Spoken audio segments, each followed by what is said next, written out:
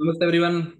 Our topic today is marriage and relationship. So as a humans, when we reach of marriageable age, we start looking for prospects. Generally nowadays relationships start from school itself and then we go on to see marriage, prospects for marriage. So what is that particular factor that distinguishes between a relationship and a marriage? What is the difference between a marriage analysis and a relationship analysis? Because people in relationships and people in marriage, I think, behave in two different ways.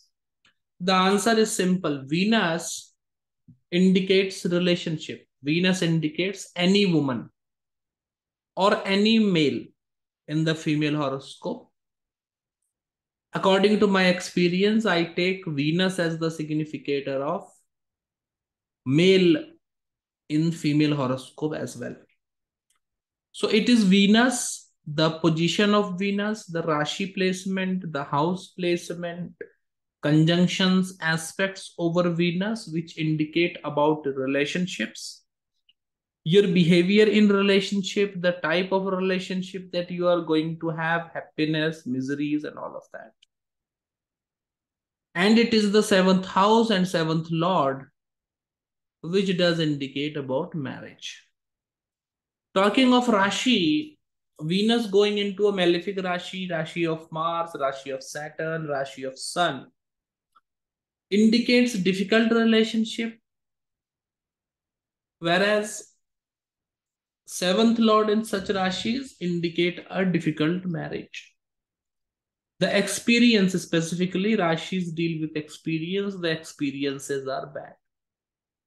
Talking of few combinations, generally I have seen when Venus is influenced by Saturn, by being into the Rashi of Saturn, aspected by Saturn, conjoined by Saturn, if this Venus is not powerful, you say Venus goes to Libra, it becomes powerful. Now, even if it is connected to Saturn, the prediction that I am going to tell you is will not come true because Venus is powerful. Otherwise, normal condition Venus or weak condition Venus, when it is influenced by Saturn, generally indicate no relationships or very few relationships. It generally indicate. Venus connected with Mercury, I have also seen, does not indicate relationships. Though it can indicate that one have female friends, but conversion of the same into relationship seems to be an issue. Venus conjoined with Mars, though people think it is a combination for high libido or whatever, is also inclusive of, it does indicate a few relationships only. Now, in all this scenario of Venus Mercury and Venus Mars, the influence of Venus Saturn, because I have mentioned it first, should be kept into consideration. Venus conjoined with Mercury, that happens very often if it is happening in the Rashi of Saturn or under the aspect of Saturn or conjunction of Saturn. You have to decide which is more powerful. If Saturn is more powerful, then Saturn will take over. And rather than having many female friends and quite some relationships, it will be just the opposite of no relationship or very few relationships, to be honest. It is the combination of Venus with Moon, which generally indicates many relationships. What I have seen, Venus with Moon indicates mad love kind of a scenario where a person is very much involved into someone, want to marry them. Often it gives true loves. Sorry, seldom it gives true love. Oftentimes it gives the desire to have someone in your life that ultimately does not succeed. The person that you want in your life marries to someone else and things happens like that. And then such people go on blaming the other person that they have eloped, they have cheated, etc. Whereas the reality is that the relationship was never there.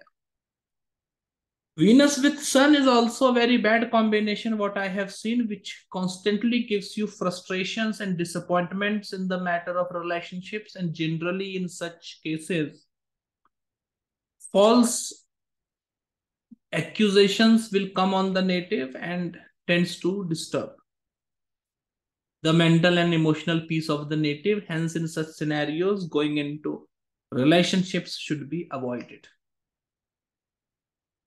Right? Venus Jupiter generally gives few relationships. They work as well. The relationships work as well, succeed also. But the thing is, Venus Jupiter once again puts a problem in marriage. So relationship can be very good, but somehow it does not fructifies into a marriage. For the relationship to fructify into marriage, as I have talked about earlier, marriage is indicated by the seventh law. So there have to be a connection between the seventh house and the Venus. So seventh house and Venus, seventh lord and Venus. So seventh lord, Venus conjoined together, Venus in the seventh house, Venus in the Rashi of a planet that is aspecting the seventh lord, Venus in the Rashi of a planet that is situated in the seventh house. Anyhow, this connection is there. It generally indicates one getting married to one getting married to someone they are in relationship with, girlfriend, boyfriend, whatever. Other than that, I take fourth house for love marriage. So generally, seventh lord connected with fourth house, seventh lord connected with fourth lord connected with seventh house generally gives a love marriage. Other than that, a powerful seventh lord or seventh lord connected to ascendant lord connected to seventh house, the connection of seventh with the ascendant, gives marriage by choice. So this is not technically a love marriage, but you are marrying someone you like. It is generally a case that you have seen a few prospects for marriage. One of that prospects you like a lot, went into a very short relationship, highly desirous of marrying the person, and then you get married. Though it is not a full-fledged relationship, it is just liking the person in the first go and then wishing to marry. And because the introduction itself happened for the purpose of marriage, you get married. So not a relationship in a traditional sense, somehow equivalent. It is as it is. Right. So these are the result of Venus with planets. Also, Venus in bad rashis, Venus in sixth house, Venus in bad houses, sixth house, eighth house. Generally, these two houses are not very conducive for relationships. And generally, you will see Venus in the sixth house and Venus in the eighth house, people have no relationship at all. If there is a combination for love marriage, then they can have a relationship, but they will have a relationship with only the person they are going to marry. Of course, this combination will be modified if Venus goes with Mercury, Mars, Jupiter, Moon. These planets which indicate relationship. Right? So a careful analysis is needed. In a nutshell, all the influences coming over Venus, the condition and the position of Venus dictate what is happening in a relationship. Whereas it is the position of the seventh lord, Rashi placement of seventh lord, house placement of seventh lord, planetary influences, conjunction, aspects over the seventh lord, which decides what is going to happen in regarding the wife. It is the influences over the seventh house that indicates what is going to happen in marriage. So this is a very clear differentiation that you have to keep in mind, because this is a very general question that I see on a day-to-day basis regarding will I be able to marry my girlfriend or boyfriend or not. There is also one very simple point that you can check yourself if you are into a relationship. Check the date when the relationship started. When you proposed the person, and the relationship started, not the day when you met. It is when the relationship started. If you were looking for options, you were dating someone, then it is the time of meeting. In the case of friends, etc., who know each other for a long time but go into a relationship later on, it is the time when you go into relationship. Check the dasha, antardasha, pratyantar dasha of that time. It is generally the pratyantar dasha which decides the nature of event. In such cases, in this particular technique, when you meet someone and your inquiry is regarding will this meeting fructify into something or not, it is the pratyantar dasha that you should look at. So check the pratyantar dasha lord for the day when the relationship started. If it is connected with 7th house or 7th lord, this relationship can turn into marriage, otherwise not. Of course, because it is a start of a relationship, to check the efficacy of the technique, you will surprisingly find that the Pratantra Dasha Lord for the day when you people went into a relationship is connected to Venus in Rashi in Navamsha chart. So this is something that you have to keep in your mind. And also the point is that to answer this particular query, whether I will be able to marry my girlfriend, boyfriend or not, you can make a Prashna chart as well. You can do a Prashna analysis. And if in the Prashna horoscope, which is casted for the moment when a query is raised, if 7th house or 7th lord is connected to ascendant or ascendant lord, then the answer is yes. The person can marry their girlfriend or boyfriend, otherwise not. Also, talking of the timing for going into a relationship, there are a few fundas, few principles that I use. As I told you, it is Venus.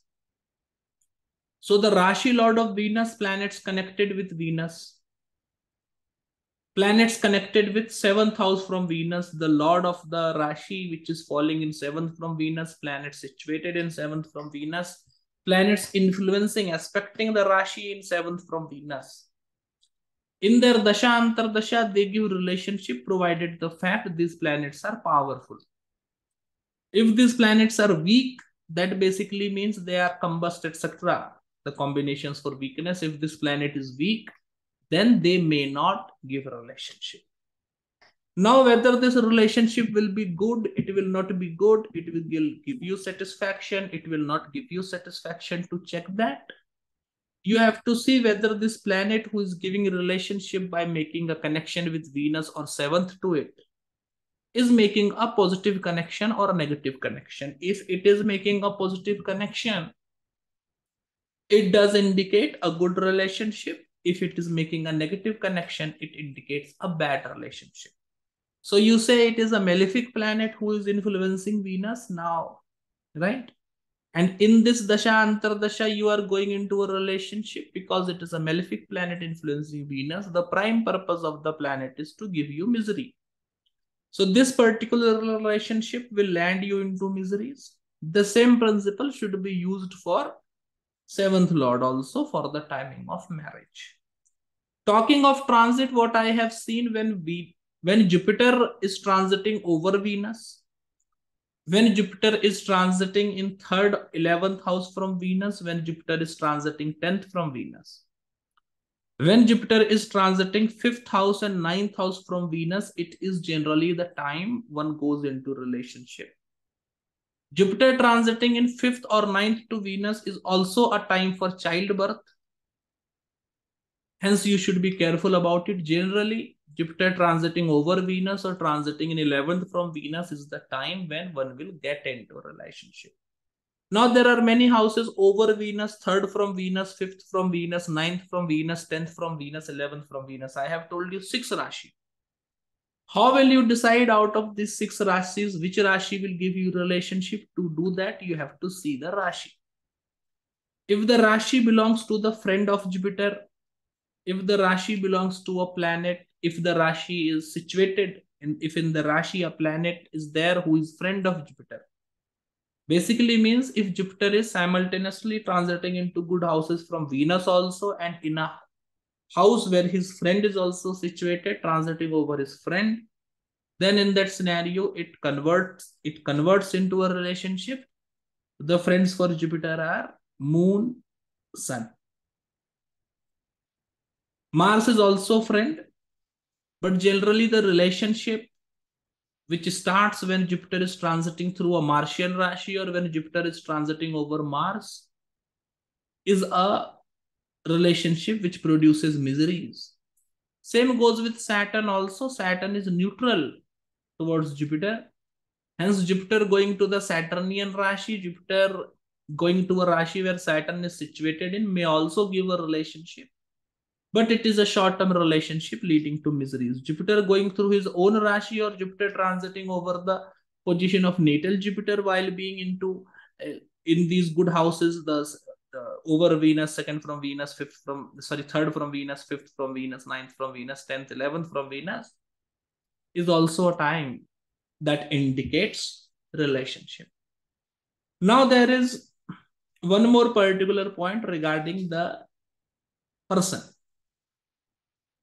Whether this relationship, this person, boyfriend, girlfriend, whatever, is good for you, bad for you, will bring fortune, will bring miseries, what shall be the result? To know that, what you have to do, you have to check the ascendant Rashi and the moon Rashi of the boyfriend, girlfriend, whatever. So basically speaking, say you are going to be in relationship with someone having a Gemini ascendant and Libra moon. So in this particular scenario, Gemini is a Rashi of Mercury. Libra is a Rashi of Venus. So you see, and in Libra, Saturn is exalted also. So you see exalted planets and you see the Lord of the Rashi. That is Venus, Mercury and Saturn. Now you see Venus, Mercury and Saturn are situated in which houses of your horoscope? They are Lord of which houses? Are they good planets? Are they bad planets? Whatever house these planets are situated in, wherever in the horoscope these planets are situated in, those results get activated. So you see, if Mercury is situated in the 8th house, this relationship, after going into this relationship, there can be health problems. If Venus is the 9th lord, then after going into this relationship, you will be more fortunate. If Saturn is situated in the 10th house, after going into this relationship, your professional life will improve to a greater extent. So this you have to do, check the ascendant and the moon sign of the girlfriend, boyfriend. Check the planet who is the lord of these Rashis, ascendant and moon sign, and the planets, if any, who will be exalted in the ascendant or moon sign of the to-be boyfriend or girlfriend. And then check these planets are lord of which houses of your horoscope, are situated in which houses of your horoscope. And these are the results which gets activated. Remember, it is not like one person is entirely good or entirely bad. There can be a mixture of results. One particular relationship can make you fortunate, but can give you diseases as well. So keep this in mind while analyzing, right? The prime purpose of Jyotish is to give clarity to our decisions and give us clarity regarding what is going to come next in future. Hence, I think this particular topic of demarcation between marriage and relationship will help you in that. Thank you for watching the video.